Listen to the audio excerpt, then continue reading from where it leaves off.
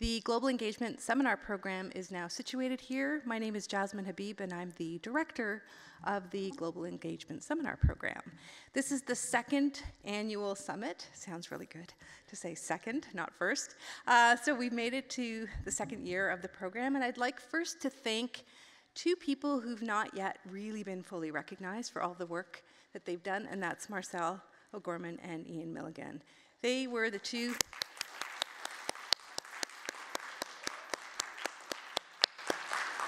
So last night, if you were here, of course, you got to meet them, sort of, kind of. They were the seminar leaders, they were the instructors, they facilitated all of what you see, or what we could call the output or the outcome for today's summit. So they've led the students this far. They worked very closely with our fellows, and you'll get to meet them this afternoon as well. So really, deep, deep, deep appreciation for all of your work, and I'm sure the students will have a whole lot more to say about that as well. But thank you very much for all of your efforts and for taking a chance in joining us in this experiment, this pilot program. I also have the pleasure to thank both Eve Beauchamp and Landon Pearson, both of whom are here again with us this year. They are two of the advisory council members for the Global Engagement Program. This really is a team effort. If ever you were to understand what team efforts are about, this program really is all about that. So the two have advised us on things like who we might select as fellows, the kinds of programming that we'd like to do, and they've been incredibly supportive, very engaged as advisory council members. They're not just listed at the back of some form for all to see. So I'd like to thank them also for traveling here with us and for engaging with all of us and particularly with our students. So thank you to Ev and to Landon. Okay, so last but not least, I'm here to introduce one of our two Jarislowsky fellows for the year. Every year we select one or two fellows to facilitate, to act as the expert or practitioners for the students for the Global Seminar Program. And this year we have David Jones. I'm going to read very briefly here because he's got some things he'd like to share with you on his own. So David Jones is an executive producer and principal program manager on Microsoft's Envisioning team. He explores how new technologies will impact the way we live and work in 5 to 10 years and brings ideas to life through experiential prototypes and video. A 25-plus year veteran of the computer industry, David has a rich background in strategic foresight, human-centered design, and product development. His past projects include Microsoft Excel, the tablet PC, and Microsoft's Envisioning Center. Outside of work, David works with nonprofits in the arts, education, and human rights spaces to leverage technology for social impact. He's also a certified alpine ski instructor. So with that, I welcome you to Waterloo. Thank you, Jasmin, and thank you, everyone. It's truly a pleasure and an honor to be here. I graduated from the University of Waterloo 26 years ago with a degree in electrical engineering, and this is my first time back in over 20 years, and so it's been amazing to see the changes and how much the place has grown. It's also great to reconnect with old friends, and also it's wonderful to finally meet the students in person. We've been sort of Skyping or Zooming, whatever you call it, using technology to engage in long-distance learning, but it's great to finally get that face-to-face interaction and also just see the great work they've done on their projects. So to start today, I figured I'd talk a little bit about what I do at Microsoft, because people always come up and ask me, like, what is envisioning exactly? And it's really a unique role that I don't know if it's done anywhere else. And so basically, as you heard, I work on a small multidisciplinary design team that has a charter to think broadly about the future of work. And we do this through the lens of human-centered design. And so we try to put human needs first as opposed to the needs of the business. And then what does this really involve? Well, it starts with basically just ingesting all the research that's happening in the space. So we look at global trends. Don't worry about the slides, this is just to illustrate the point. Business trends, social trends, technical trends, all of this just goes into the hopper and try to make sense of it all. Then we go out into the world and we do our own research. We talk to both end users, but also experts in different fields. People like army generals, we'll talk to CEOs, we'll talk to researchers, artists, psychologists, anthropologists, and hear their stories and see what they're seeing about the world and get their unique perspectives on what's changing and why. And then we sort of synthesize all this into some sort of framework that explains what's going on. We tend to look for, like, what are the big shifts that are happening? And I just found this graphic online last week. The World Economic Forum just posted it. But it's the exact same thing that we've been talking about for the past 4 years. So I look at that as a sign of success, that other people are starting to share the same ideas. And for that, that's a starting point for us. So we come up with these hypotheses about what's changing in the world and why. And then we ask, so what? What does it mean? What does it mean for the way that we work? And at this point, we go and we build what we call experiential prototypes. Like maybe, in this example, we're talking about the future of meetings. And so we'll partner with a company like Skype and say, hey, what do we think the future of meetings is about? And we'll go explore some ideas and build a future meeting room. And we'll put technology in that we think will be possible within 5 to 10 years to support the meeting. And then we'll bring our customers and partners through this experience to get their feedback. And we learn from these discussions. And the idea is really not to design the perfect meeting room, but to really further our understanding of what's important and what are the right questions we should be asking about meetings. So in this case, we're thinking about how do we make meetings more participatory, or how do we increase the emotional bandwidth between remote and local participants. And so we repeat this in multiple different areas. We also look at collaboration and small team brainstorming. We look at storytelling with data, 2D, 3D, also in holographic form. We're exploring, if we all were to work in virtual spaces, what would you do? Would that be useful? Would it be horrible? Let's just build it and try. And then along the way, we'll occasionally package up our learnings and share them in the form of videos. Here's a series of documentary videos we made a couple years ago called The Changing World of Work. I'll send a link to the end. This is actually, I think, where the WEF got their graphic from. We also occasionally will make these vision videos that package up all these ideas and tell the story of the day in the life of, or the day in a month of, that try and bring all of these different ideas to life in a holistic sense. And I'll share one of these with you a little later today. But the reason we do this is not to try to predict the future. Really, for us, it's about provoking these thoughtful conversations. And this is a photo we took just from one of our regular meetings where our CEO comes over to our space and engages with us in these conversations about, in this case, we're talking about the consumer market. What are the unmet needs? What are people seeking in life? We did this global study around what's missing. And that's why we do it. We sometimes call it question farming. We're trying to grow better questions. And so based on the questions you ask, that determines what solution you build. And so that's the role we're playing here. It's really just trying to nurture and encourage these discussions, which in some ways aligns perfectly with the philosophy of this course as well. We're really trying to get people engaged and asking better questions about the impact of AI. So with that, let's turn to AI and the future of work. It's a big topic, but I figured I'd start by just getting on the same page about what is AI. As we learned in class, there's a lot of disinformation out there. We all saw this headline from Newsweek about Stephen Hawking say AI is going to destroy human civilization. No, that's not going to happen. Well, it depends on what you refer to destroy and what you mean by civilization.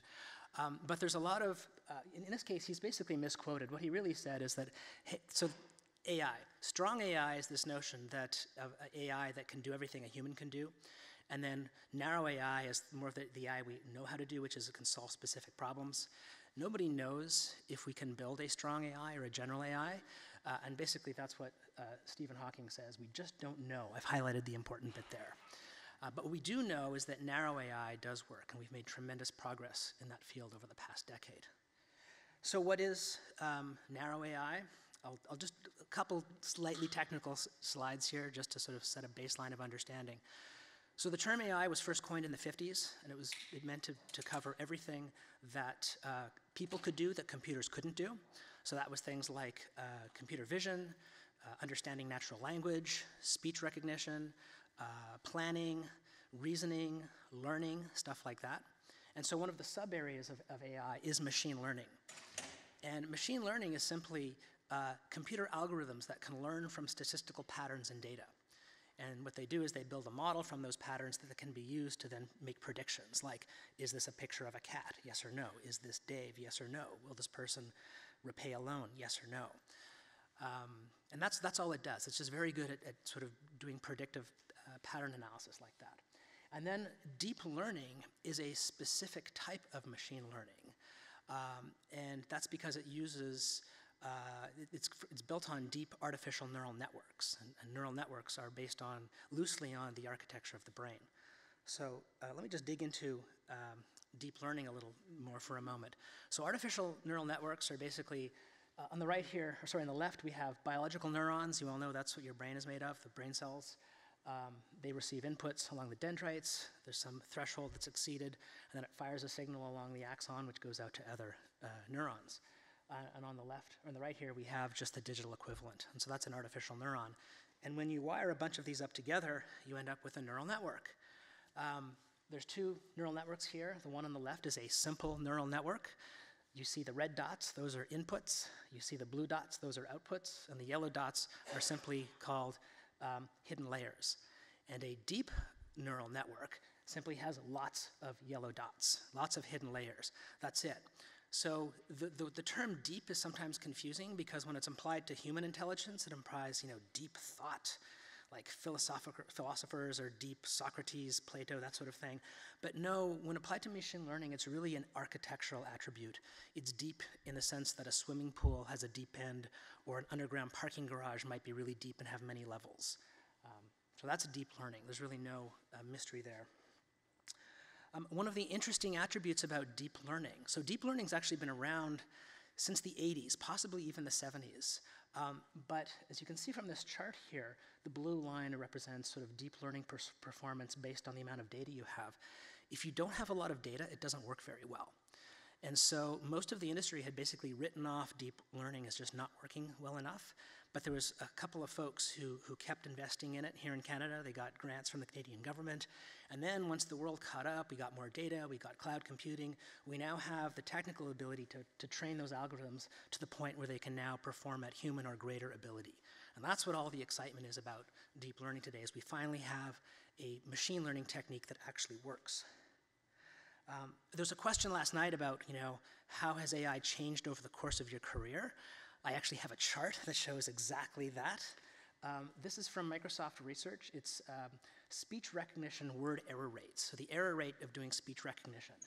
I started at Microsoft in '93, and so from '93 all the way to about 2010, you can see that the speech error rates weren't improving very quickly. There's no good y-axis here, but that dashed line represents human level understanding. And so for most of my career, people kept trying to project those curves down, saying, one day it'll be good enough, and it never was. But along comes deep learning in about 2011, that's the blue line, and now you can see the error rates just plummet, and now we're at better than human level accuracy.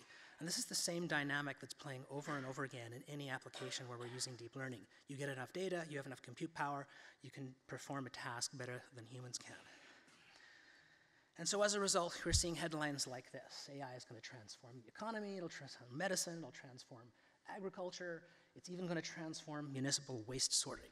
There's really nothing AI can't do, provided you have the right data and you can define the task that it can be done in a repetitive manner. So in order to sort of wrap our brains around this, I want to give you some specific examples of deep learning so you can get a sense for what can be done. How many people here grew up watching Star Trek? Yes, lots of hands. Wasn't it interesting how they could always go to some foreign planet and be able to talk to the aliens in English? That's because they had this thing called universal translation, the idea that you could translate in real time from one language to another. When I worked in research, this was considered on our list of impossible problems, things that we had no idea how to solve, but if they did, they could change the world. Well, guess what? We shipped it last year. We can now do real-time translation in a whole bunch of different languages. And for the ones we can't do yet, it's really just a data gathering problem. And at CES this year, there's even companies from Shenzhen that are selling these little earpieces that can do real-time translation between English and Chinese. We've gone from science fiction to you can buy it now in a store, in a matter of, short number of years. Another example you've probably heard of. Remember when Deep Blue, IBM's computer, beat Garry Kasparov in chess? That was considered not really machine learning because they used a brute force technique of just pre-calculating all the chess moves. And the Chinese game of Go, which has the little black and white stones that you turn over, Othello, I think, was the Fisher-Price version or whatever here in Canada. But it was considered a much harder game for computers to play because there's so many possible board positions. Apparently there's more than atoms in the universe or something, so you couldn't brute force a solution. Well, 3 years ago, a company called DeepMind, right? Yes, that Google bought, trained up an algorithm using deep learning, and they beat Lee Sedol, who was the reigning champion at the time. What's even more interesting, though, is now the same companies continuing to invest in their game playing technology. They now use a technique called reinforcement learning, where they basically have the computer play against itself to learn how to play. Instead of learning from human games that have already been played, they teach it the 14 rules and they say, go. And in 3 days, it was able to become a better Go player than the machine that beat Lee Sedol. And then it didn't stop then. Now we can read the text there. They've apparently trained it for up to 40 days. But we don't even have the vocabulary to describe how much smarter that is than human level.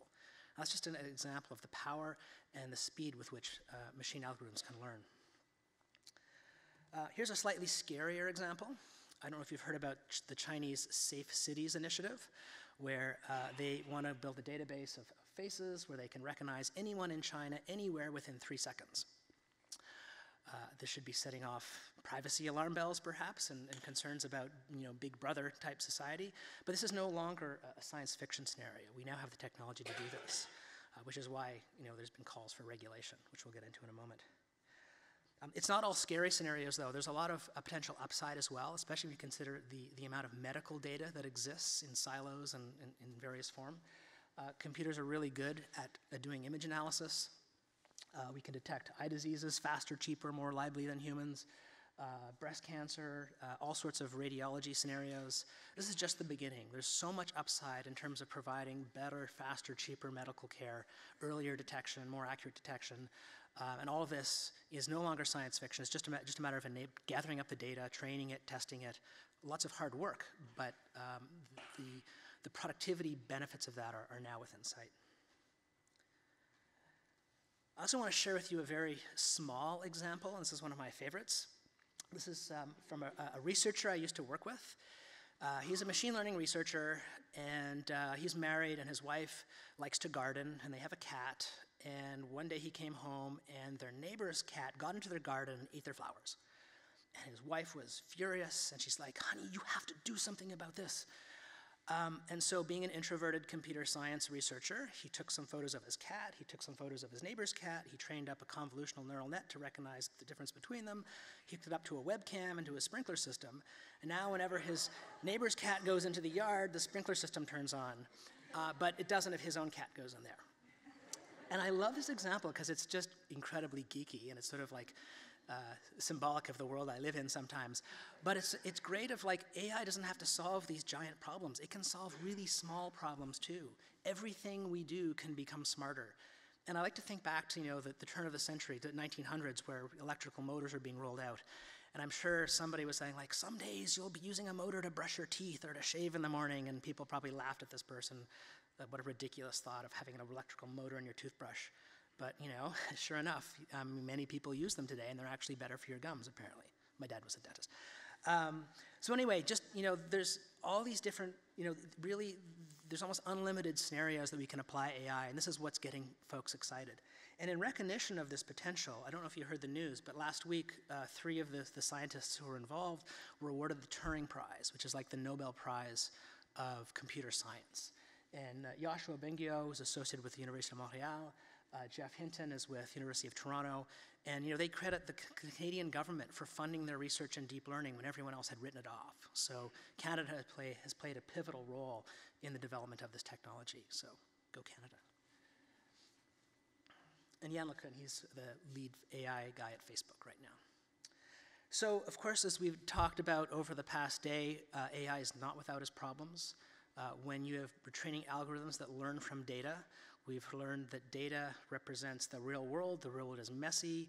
It contains our biases, our prejudices, our opinions. How you collect the data matters. Who you collect it from matters. There's a lot of potential problems here. And there's no shortage of alarming scenarios.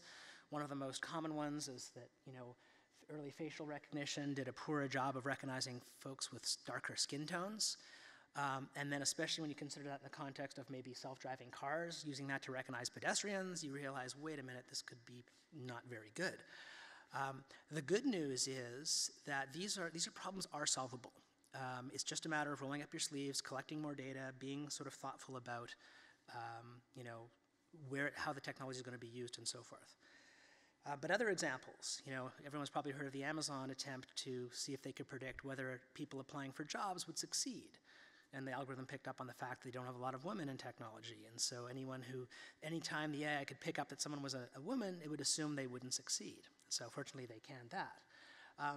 But again, as, you know, going back to the conversation last night, you know, AI is going to reflect the biases that exist in society today. And I think that's a good thing. But now we have to take action to address them. As I said, it's a good thing we are making progress. Microsoft was in the spotlight for the shortcomings of our facial recognition software. We put a lot of effort in making sure we had inclusive data sets. And now we can boast one of probably the best or most inclusive, most fair algorithm on the market. But that exercise taught us is that you need to actually do the work. And we need regulation around that. Otherwise, we get into this sort of ethical race to the bottom where people are going to be pushing out things faster in order to grab market share. And so, yeah, we're calling for regulation of facial recognition. We now have an ethics board inside the company that looks at all the various scenarios. And in many cases, we've declined to sell the technology to certain organizations because we don't believe what they're doing with it is in the best interest of society. And I think going forward, we're going to look at having external ethics review boards as well. I mean, again, this came up in our discussions last night. Everyone's saying, like, hey, we need to start drawing these lines, and so we all play by the same rules. So there's a lot of opportunity here for some thoughtful investigation on what these rules should be. So let's switch gears and talk a little bit about the impact of AI on the economy. The research here has been done largely by the big consulting firms, Bain, McKinsey, and PwC. And I'm going to steal the cover slide from the PwC report because it really summarizes everything I want to talk about. If you look over on the left here, you know, there's expected to be a large productivity boom from AI, roughly to the tune of $15 trillion over the next roughly 10 years. That's, you know, productivity goodness, yay. However, it is going to potentially impact jobs in a significant way. Early 2020s, they see maybe 3% of jobs at risk. But then as we start to roll out these new AI-based services, you know, by mid-2030s, they're looking at maybe 30% of the jobs at risk, and then up to 44% for folks who have low education and have jobs particularly susceptible to automation, like, you know, automobile or truck drivers, cashiers, clerks, and so forth. And when you look at the number of people in those professions, you realize why some of these statistics are alarming. So there's a lot of people that will need to find new jobs. Here's another chart from that same report that simply shows the different waves of whether it's displacement or just change happening. So we're good for about 15 years, and then we're going to have to really start, we have to make sure we're prepared for this, basically. This is a controversial issue. I think I just got this was like from April 2nd, Wall Street Journal. There's lots of people weighing in saying, no, AI is going to create jobs. No, it's going to destroy jobs. No, it's not jobs, it replaced tasks, and so our jobs are going to change.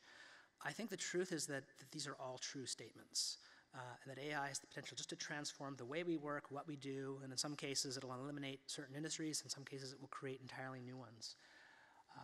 But when faced with all this sort of conflicting information coming from an area that's not my area of expertise, what I like to do is look for who's the smartest person I know whose opinion I would trust. And in this case, I turned to a researcher named Kai-Fu Lee. Kai-Fu Lee is a machine science researcher. He wrote a book earlier this year called AI Superpowers. I think he made the first continuous speech recognizer as part of his PhD thesis. And he's worked at Apple, he's worked at SGI, he worked at Microsoft where I met him, where he founded Microsoft Research in Beijing, which is no small feat. Then he went on to Google and became the president of Google China, again, not a small job. And now he runs a VC firm investing in AI startups out of Beijing. So he knows a little about AI, and he came out with a pretty strong statement earlier this year saying within 50 years, he thinks between 40 to 50% of the jobs in the US will be replaceable by automation. Now, of course, it may take longer for the jobs to actually change, but the technical capability will be there. And so even if he's wrong by 50%, we're still looking at a pretty enormous social impact of these changes. And so it's important that we start to prepare people for them and put in place the right social programs and training programs so that it's not a painful transition. Bain also did an analysis of how fast this would occur, and they concluded that it's basically 2 to 3 times faster than the previous big transitions. For example, the transition industry took from agriculture to industrial at the turn of the 19th century or 20th century. So yeah, it's going to happen fast and it's going to be large. So let's talk now about the jobs that people will have. And this is where I get into sort of the work that I do. We look at what is it that people are going to do, and how can technology help us do those jobs better, faster, in a more enjoyable way with better results. So we focus really on human activities. And we break the human skills that computers we don't think are going to be able to do into roughly 3 categories. At the top left here, we have social skills or collaboration, right? It's all about human interaction. So listening, understanding, communication, building trust, empathy, that sort of thing. And I think we talked about that over the past day as well. I mean, there's so many roles involve a human contact. We're social creatures. That's not going to go away. On the left-hand side, we have critical thinking skills. This is really all about human judgment. Because machines will never have all the data, right? There's always going to be other things that only humans understand, relationships and so forth. And so this is critical thinking, computational thinking. You have to understand how to work with the tools that exist, data-driven decisions, that sort of stuff. All sort of rolls up into sort of human judgment and decision making. And then last but not least, below we have what we call creative skills. And we think of creative skills as just non-routine skills. So if we're automating all the routine work, what's left becomes non-routine. And so it's more ambiguous. There's more problem solving. There's more iteration. There's more failure and iterating, persevering, that sort of thing. And all of these sort of blend together at some level. But these are the 3 sort of categories that we think about in our work. Some of the students may recognize this slide a bit. I stole it from my first presentation. But when you saw it the first time, we were talking in terms of our vision for the role technology plays. And if I just overlay it, where we talked about collaboration, we ask, what do we want technology to do? Well, we want us to help bring people together. When we talk about critical thinking, what do we want technology to do? Well, we want to help us make better decisions. So how do we work smarter? How do we live smarter? And then for creativity, how can technology help us get into creative flow, where it sometimes just getting out of the way and let us focus on what we're trying to do. And so that's what this is the scaffolding we use to drive our explorations around different concepts. So let me give you some examples, because this gets pretty abstract. Just in terms of supporting relationships, bringing people together. This is a prototype of what we call a autostereoscopic 3D display, where it feels like you're talking to the other person as if they're in the same room. It's just like it's on the other side of a screen, but it's life-size. It feels like they're sitting in the room with you. In this case, this woman's talking to her dad, and he's sharing data from his new knee implant, and it's doing really well. In a work context, here's a woman who's appearing as an avatar on a digital whiteboard or blackboard, where she has the ability to interact with the data and explain things to people. So they may know her. The fact that she may not be, fully rendered in photorealistic style doesn't matter. It's about explaining the problem, getting them engaged. We also think that with computers able to see our world and understand what we say, the interfaces are going to change. We're going to see a lot more speech interfaces. And in this case, this is something we call an augmented conversation. So you can imagine this woman's having a phone, she's on a phone call, you can see her earpiece up there, but we're displaying the phone call as if it was a chat transcript. And she has a digital assistant that's bringing her the content that they talk about, and so it's an augmented conversation. So when you refer to things that you might be working on together, it just appears, and you can point to it, and you both see the same thing. We also think that because we're going to be investing in all these data flows, because they're the fuel for all these AI algorithms, that humans are going to want to work with this data as well. So we're looking at what are the new tools that humans will use to mine this data, to extract patterns, to find anomalies, to answer questions. And in this case, this woman, Kat, is working with a simulation where you're able to sort of interact with a hologram naturally and modify the size and shape of this 3D ocean farm to achieve certain goals. And don't worry, I'll bring all this stuff to life in a moment. And then the last scenario I'll show you here, we also think that there's an opportunity for AI to help people find jobs. This is why Microsoft bought LinkedIn. You guys have all these skills, all these interests. Companies have all these people they want to hire. And it's a really messy process to figure out who talks to who and who fits where. It's sort of a great thing if AI could actually potentially recommend people for positions. But not only that, maybe you don't quite qualify for a position, but you really like that position. Well, then we can recommend a project or a course or something to fill that skill gap. And so we think there's a really interesting opportunity for AI to help people learn the skills they need to pursue the interests they have. So that's something we're thinking about as well. The name for this I just learned, we've been watching this for a while, but it hasn't really come up with a name until recently, and it's called the human cloud. It's basically all these people out there looking to contribute in some ways, and the idea is, can technology mediate those transactions? Right now, it's dominated by the ride-sharing platforms, so Lyft and Uber. So when you see stats like revenue up 65-year of human cloud, that's really just people getting rides. But we think this is going to generalize to other industries as well. And it sort of overlaps nicely with the gig economy where, almost 30% of workers now have these alternate arrangements where they're not necessarily working full-time. So I just saw somebody yawn.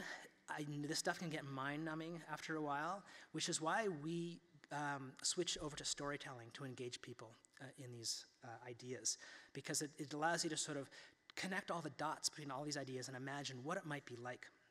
So with that, I'd like to introduce a short video. The students have seen it, but hopefully they won't mind watching it one more time.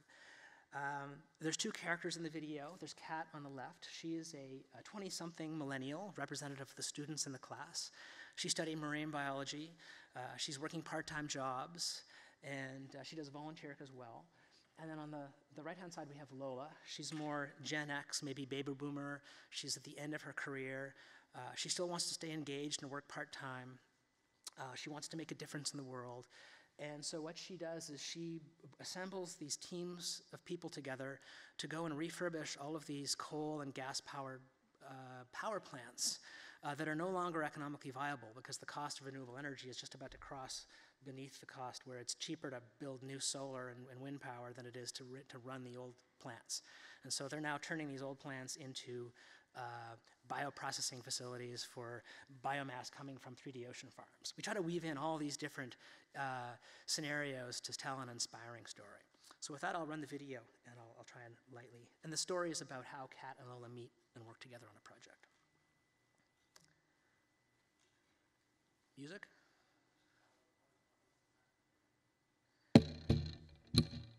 Hello, music. Okay, so Kat's got a holographic display built into her mask. You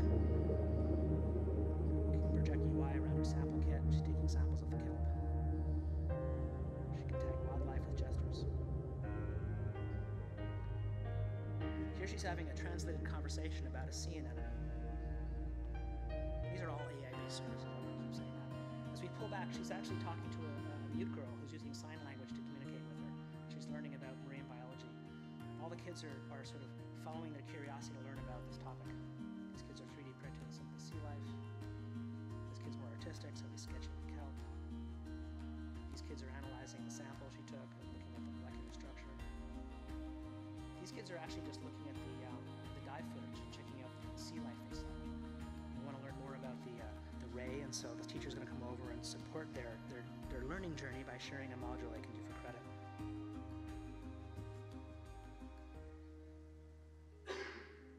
So now Kat's going to go grab some lunch. Volume up a bit. This is her device. It's contextually aware, so it knows she's in the cafe. It brings up a menu for her. It's going to recommend what she might want to get to eat. It's also got a screen on the other side. This is what we call a contextual feed. It sort of prioritizes all the incoming requests. Just kind of pay attention when she's not happy. This is the digital workspace that we're designing to help people work together, collaboratively in fun partnership with AI-based services. Copy the data from the puck, drop it into the workspace.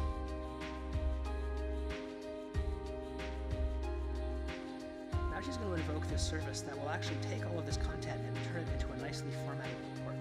This is something we recently shipped in PowerPoint called Designer. She wants it to be a little simpler than this, so she's giving it some input, make it shorter.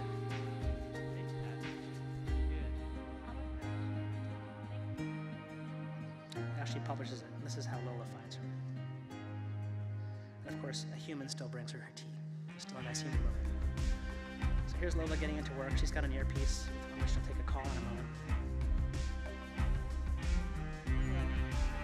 She's going to transfer this call onto a transparent screen. This is where we have that augmented conversation. The things they're talking about get augmented visually. Now she's going to ask her digital assistant to help her find a candidate for this open spot. She can visualize her LinkedIn graph for qualified candidates. She pulls out a couple to compare. So she compares their skill profile, their experience, to their network influence. And she pulls down Kat's document. Now this can be a smart document with AI services baked in that can actually help her understand what Kat has been doing. So she can interact with it, ask questions.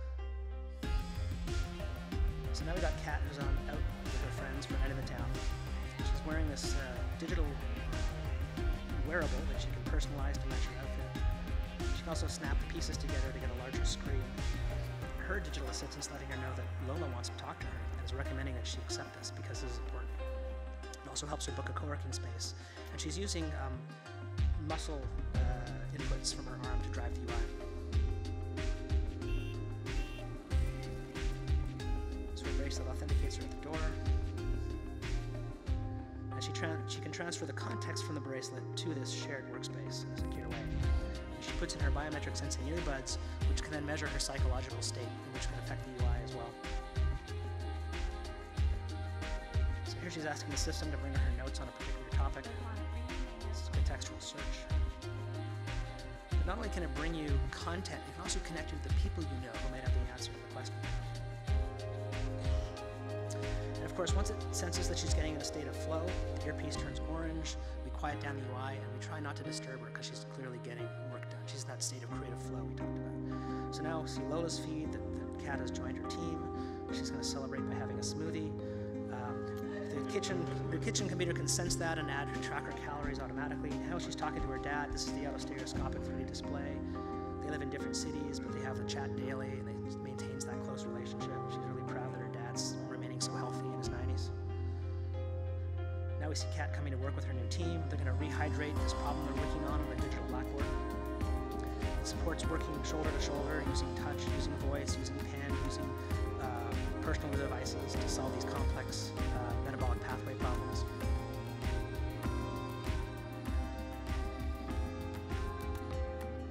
Now we see Lola appearing as an avatar. She wants to share some new information with them. They have a new order coming in from South America. The system recognizes that they're struggling here, brings them some of the data on their yield. They mash the data up, realize they don't have enough kelp to meet the order. Kat's like, don't worry guys, I got this. I'm the kelp expert. So she brings up a model of the 3D kelp farm. It's a hologram. She can interact with it directly. This is, of course, HoloLens enables this. And she can use her ability to visualize the nutrient currents in the ocean to optimize or to maximize the amount of kelp they get. So a couple months later, the fisherman fires off some underwater drones. Of course, this is all AI-driven. They swarm through the kelp field, measuring the kelp yield. This provides them with real-time analytics that allows them to make firm commitments to the customer. The team's happy because everything is working. Kat's getting new, more interesting job offers. She's excited because her career is progressing in a way that makes her happy, and she knows that her work is making the world a better place.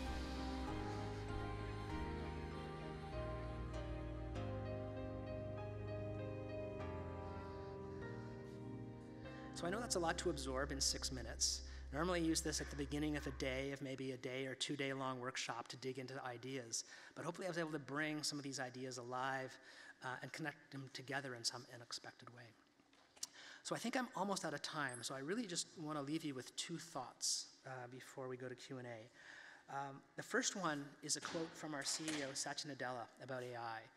And he points out that it could be the most fundamental technology the human race has ever created.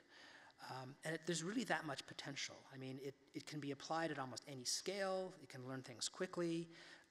It has, near marginal cost. To create a second one doesn't cost any more than the first one, type of thing. And so it really could potentially help us solve problems that today are even unimaginable how we would solve them, but also form the basis of a completely new way of society operating. And then that leads me to my other comment, which is really just a question, is, what kind of future do we want to build with AI? Do we want to use it to dehumanize people, to oppress people? Where's Killer Robot? Where's Bronca? To kill one another, because it will do that very well. Or do we want to use it to invest in humans, to help us work together, to help us to learn and grow, and to create a society where every single person has the opportunity to contribute in a meaningful way and earn a dignified living? So maybe I'll leave the answer to that for Q&A. But thank you for your time. Thank you for the opportunity to be involved in this amazing program, and I look forward to continuing the discussion.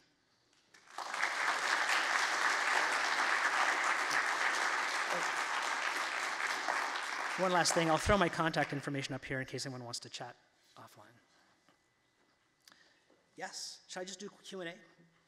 Or do you want? We have mics down on the front here, so if you come forward with the mic there, or the mic there, we'll let David take his questions.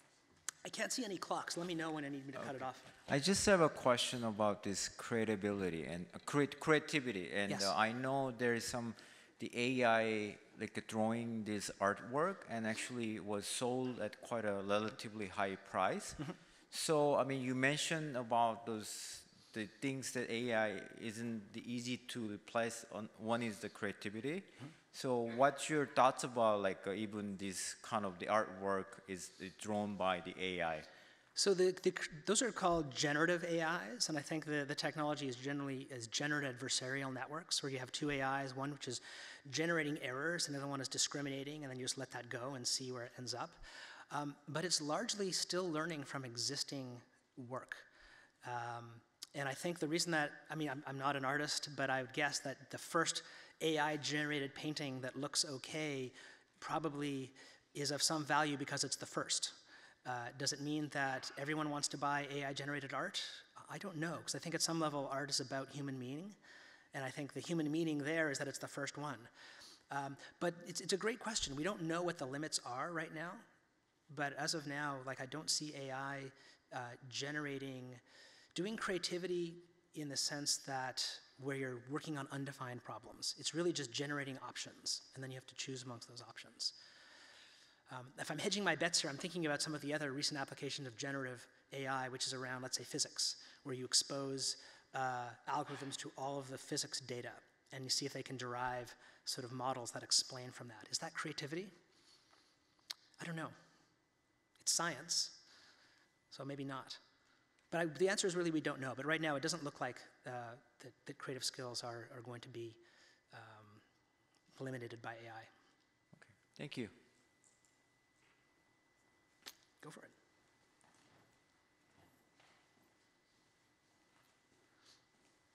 So it looked very interesting when you talked about automating all the, the small tasks that we don't really like doing out of these jobs.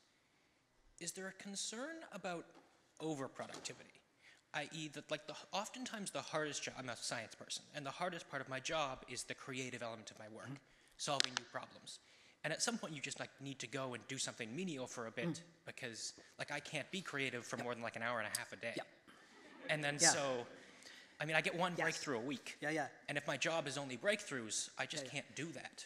Yes, absolutely. So what we find in our research is a lot of the menial tasks, the so-called shit work, whatever, people find it very comforting. Monday morning, you can't just come in and be maximally creative. You want to go and it's okay, now we'll do the expense part. You're warming up. You have to get into that zone. Same thing on Friday afternoon. Some people like to do predictable, where it makes you feel like you're getting stuff done. So yes, it is a concern.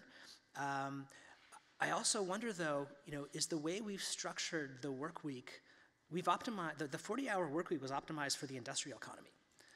What would a work week optimized for a creative economy look like?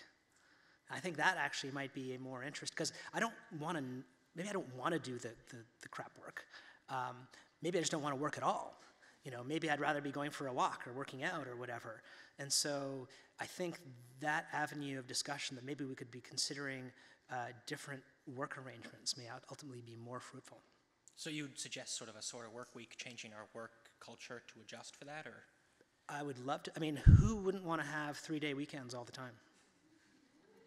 Yeah, you know, like why? So if automation is going to do more and more of the repetitive work, and it's hard to be creative all the time, maybe we should just work less. Thank you.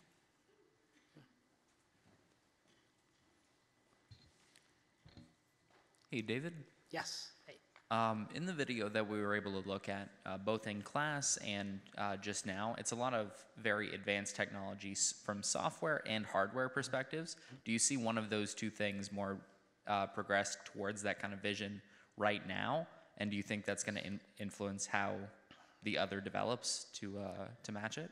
They're kind of developing hand in hand. I mean, probably the big advance you see there, which we had to be very careful when we first worked on the video because it was still secret, was the holographic interactions. But the idea of mixed reality where you can put upon a pair of glasses and work with high resolution, shared world-locked holograms in your physical space, that's real. And it's potentially transformative because it's, you know, you're no longer limited by the size of your screen. You can work with actual, you know, physical analogs of things. Does that answer your question? I mean, that's one aspect of the hardware that's definitely advancing.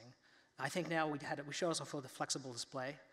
I think there's a number of companies that are working on that technology right now.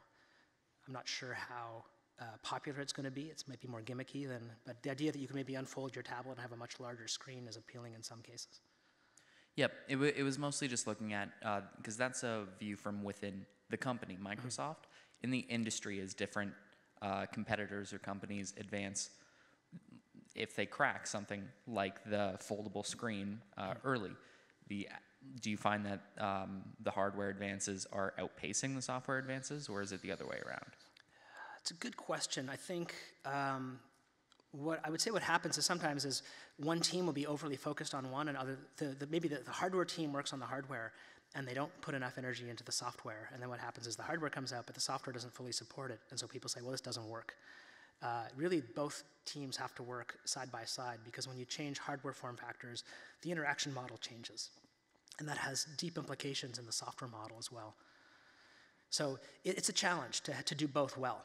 And that's why I think Apple has done so well with their devices is they've sort of kept that really high design bar where, you know, Steve Jobs, when he was alive, was basically, you know, an authoritarian in terms of making sure all aspects of the design worked really well together.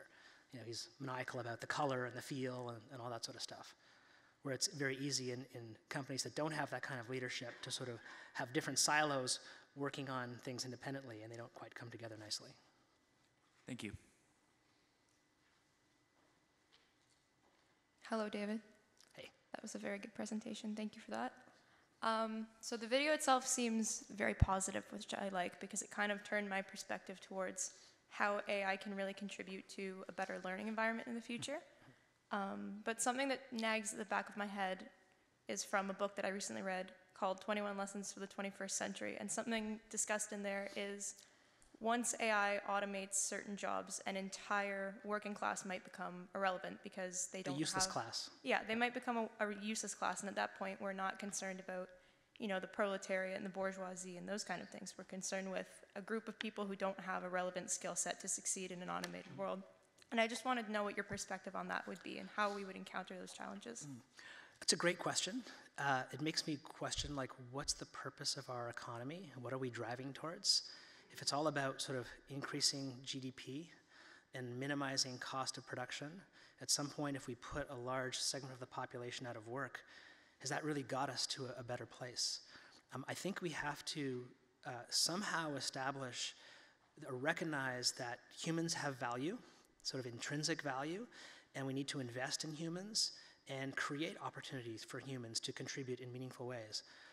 Otherwise, they do bad things. Like, you know, if you look at failed countries, they go into organized crime or religious fundamentalism. People need a way to get productively engaged in their communities. And there's so much work that is done, care work, you know, elder care, child care, and so forth, that is so important that we underinvest in, and especially with aging populations. And so there's got to be some way where we can change the system so that work is valued and then create opportunities for people to contribute in those ways. Because everybody wants to contribute. And I think if you look around at the state of the world, I think you'd say, yeah, there's still lots of work to be done. It's not perfect yet. And so how do we change the way we value things so that we have the right incentives in place for people to make those positive contributions. So when it all adds up, everybody gets to feel good about their lives, and we don't destroy the environment in the process of people doing that. Do you think that a universal basic income might fit into that equation so people have more time and freedom to do the things that they feel called towards and have more of that creative, humanistic outlet? It's a topic that keeps coming up. I know Silicon Valley folks like it. I think some form of that might be necessary, but I don't know if it's sufficient, because I think people need a sense of self-worth, right? They need to feel good about themselves, and so they need a purpose. They need something to do. And just giving them money, they're just as likely to go drink themselves to death as opposed to go volunteer. And so I think we need more social support to encourage people to do productive things with the money. Now, maybe that means at some point you do get some sort of basic income, but I think more needs to change than just getting a check every month. That's just my opinion, but I mean, there's a lot of people talking about this right now. It's a hot topic. Thank you.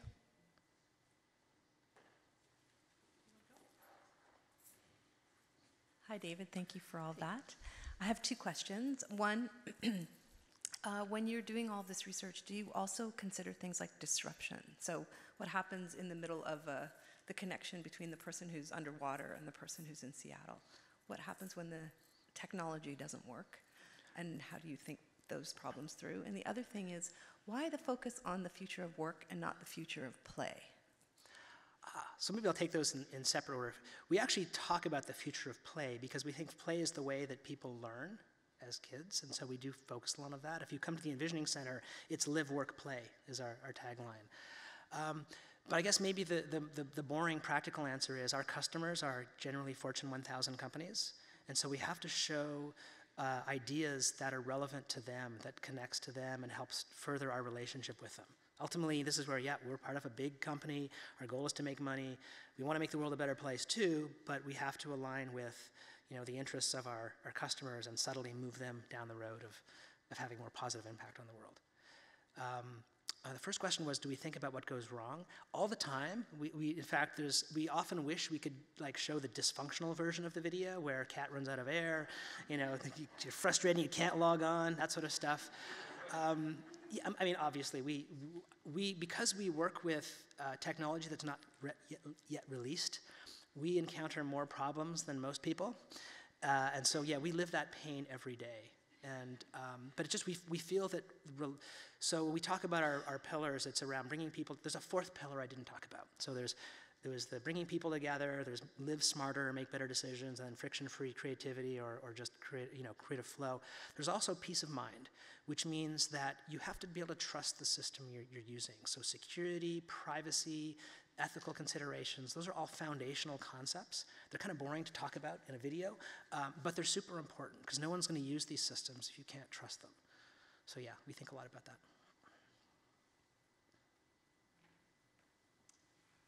Hi, David. Thank you for such a great presentation on illustrating how technology might benefit us in the future, but I kind of want to shift the conversation again to a more humanistic perspective, and I was wondering if you could comment on how our obsession with technology these days might affect our interpersonal relationship with other people, especially considering nowadays that a lot of infants, a lot of children are grown up in the presence of a lot of technology as opposed to human interaction. Yeah, there's a lot of concern about the effects of screens on developing brains, and not necessarily the radiation from the screen. Some people think, oh no, we're getting X-rays or something. But it's more the fact that the games are so engaging. Like, you can watch kids who just keep watching YouTube videos and they go click, click, click, just getting dopamine hits. And what does that do to a developing brain? And I think we found that, it's very hard for a student who's used to, getting all of these exciting things on video to then go to a class and listen to a teacher droning on for 3 hours. So it makes it more difficult to pay attention. So there's concerns around that. There's also concerns, there's been a spike in sort of depression, anxiety, and suicide. I think suicide, I have to double check that number. That sort of correlates with social media usage for young folks. And so there's concerns that, yes, people are spending too much time in digital relationships and not sort of developing the sort of face-to-face personal relationships. I also hear interesting stories from people like Doug Rushkoff, who's a media professor in New York, who says the number of kids who show up in his classes every year with notes excusing them from participation because of anxiety issues is going up. Like, what's going on there? I think for many of us who are older, who had, decades of life without social media, maybe we've learned those basic skills. But for people who get a cell phone before they have, true high school friends, it maybe sets you down a different path of developing, understanding of how to have real human relationships. So yeah, I think we need to do more research in that. I think it's super important.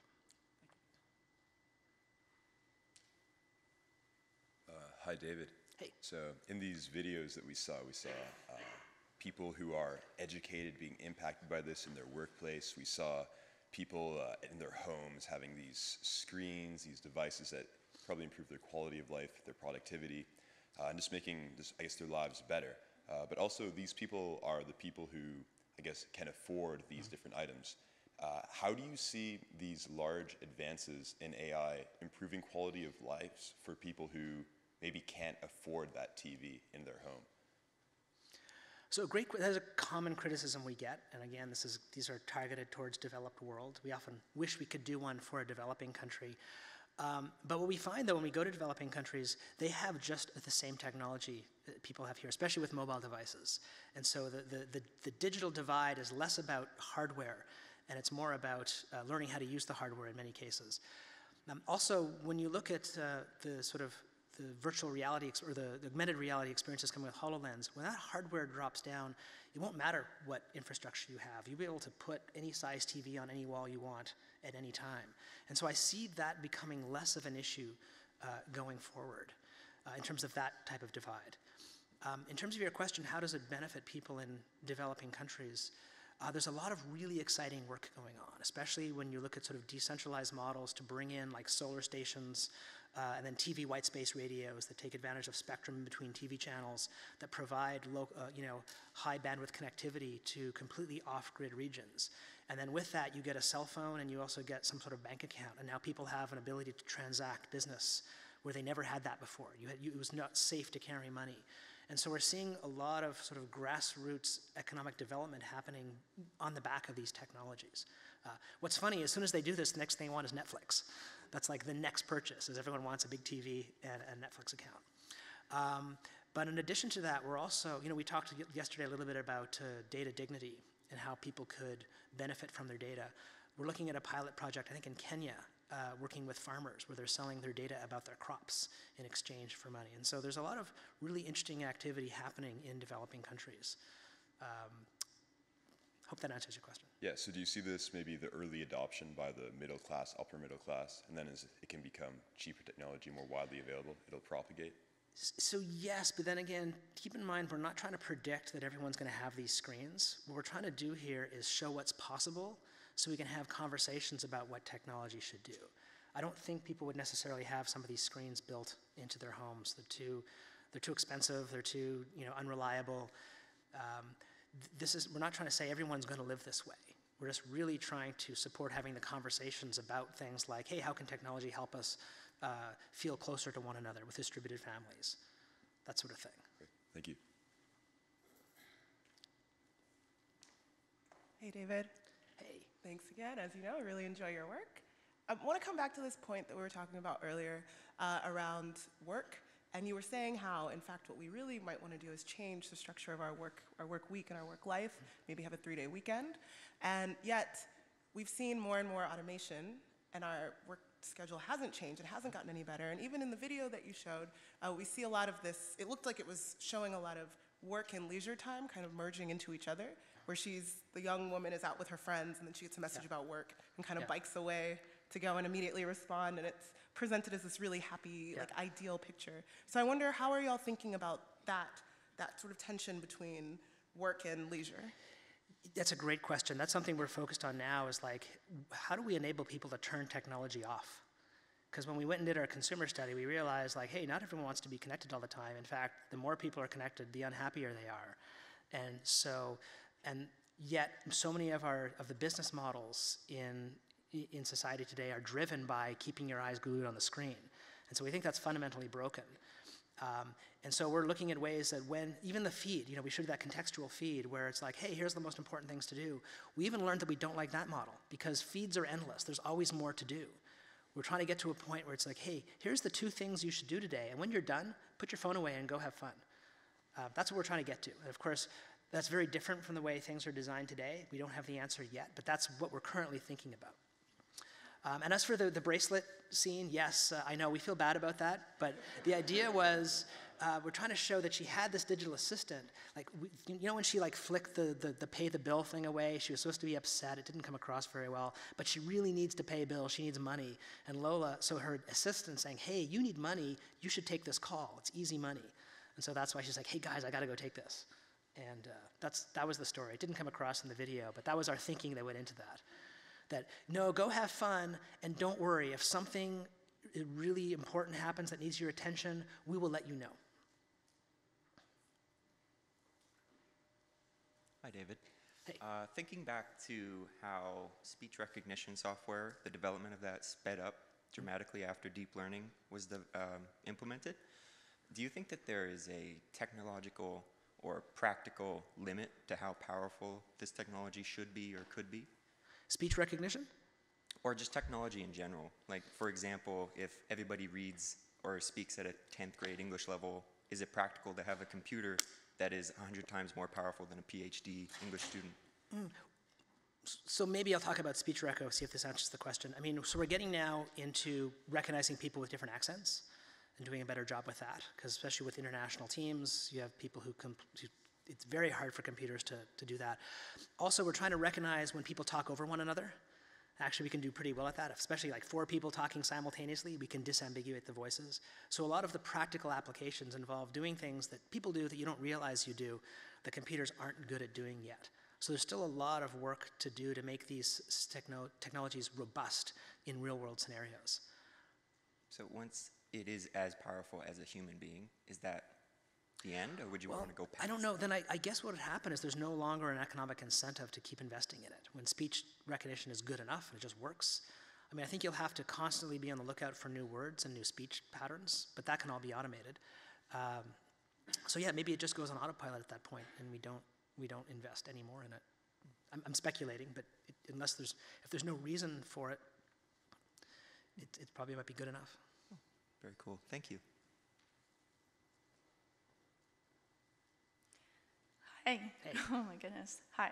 Hey, So when I was watching your video, the thing that struck me the most was the part with the kids in the school and how they were interacting. So nowadays, standardized testing is kind of the norm, and I find that it puts kids into a box. They have to focus on memorization over actual learning.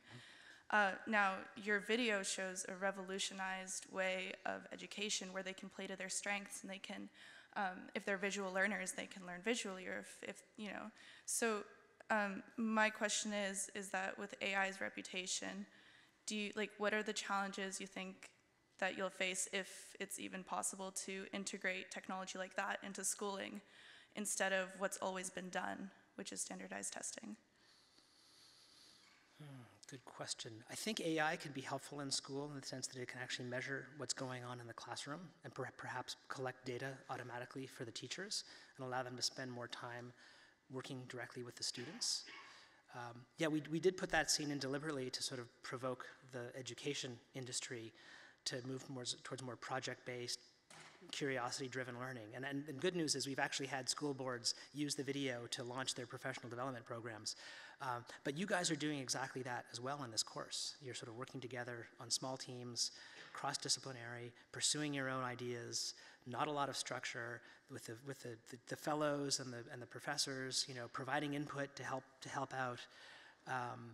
Did AI play a role in that? Or is it really, are we just getting back to where humans learn with humans? Well, you probably were pulling information at times, searching for stuff, so maybe that's the right way to think about it, is look at your own experience in this course, and then how do we replicate that at scale? Yeah, it's just a worry that there's always the mentality of this is what we've always done, why shouldn't we just continue with it? Because sometimes switching from something that is very familiar to something completely new is daunting, especially when it involves young kids that are the future. Yeah, it's hard to experiment on kids. But I mean, but I mean, I think I told you guys I saw this program with K through 5 education based on robotics, which blew my mind. And I actually was motivated by our video, I'm proud to say, because it's in the same school district. But it was amazing to watch these kids just work together across language barriers, iterating on these little simple, like move a ladybug down a road and eat a peanut or something. And then as it sort of progressively got more and more complex as they moved through their grades. But it worked really well. The thing that really stood out for me was how engaged the kids were. Like, I was amazed what they were learning, but I was like, wow, I wish I was a kid doing what they were doing, because it looked so fun, and they were clearly totally into it. So I think we're just going to have to start experimenting, and we're going to have to take the successes that we see and share those learnings, and more people will start doing the thing that's working well, that's different. And yes, there's going to be some letting go of the things that we always did because they worked in the industrial age, but they're not going to work as well anymore going forward. Thank you. Great. Thank you very much. All right, thank you, everyone. Great questions.